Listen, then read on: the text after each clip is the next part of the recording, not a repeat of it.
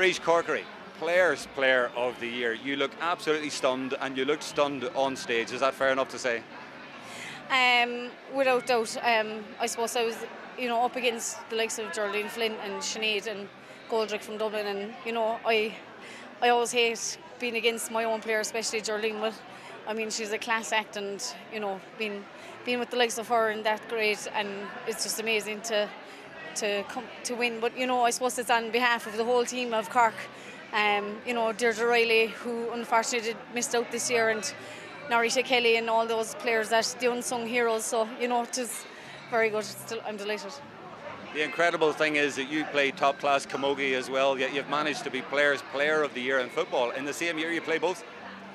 Well, I don't know about a top class Camogie player, but I play Camogie as well, and I suppose it's down in Cork they're great to talk to each other, Eamon Ryan and Paddy Murray, and I'm very grateful for Rena Buckley and myself. We're both in the same league, and delighted that they do talk, and they make life a lot easier for us.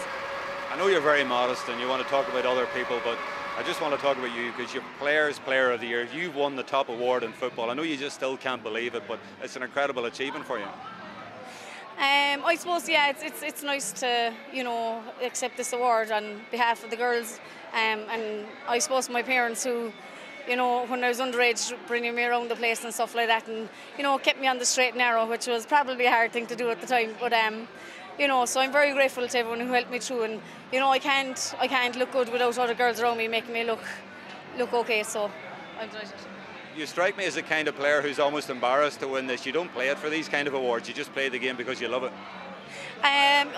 Definitely. I much prefer to win the All-Ireland with the bunch of girls, and it's a lot easier to train and do the sprints and do the hard slog in January with a bunch of girls. So you can't just do it on your own, and I'm just delighted for everybody. I know you played in the half-backs, but you got forward for a few scores this year as well. Maybe that helped you get this award? Maybe so, but I think a lot of them are epoxy.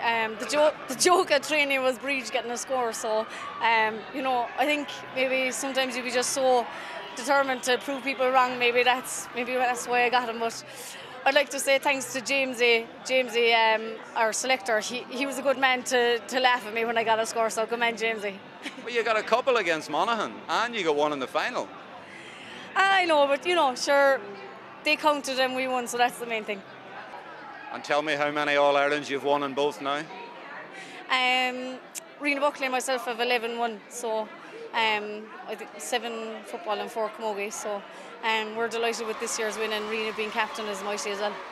I'll plug away again next year. January will be hard to get fit now again after the winter, but that's the joys of football. We'll look forward to getting fit again, and hopefully Eamon's staying on, and a lot of the girls will stay on, and we'll be delighted to see them all back again in January.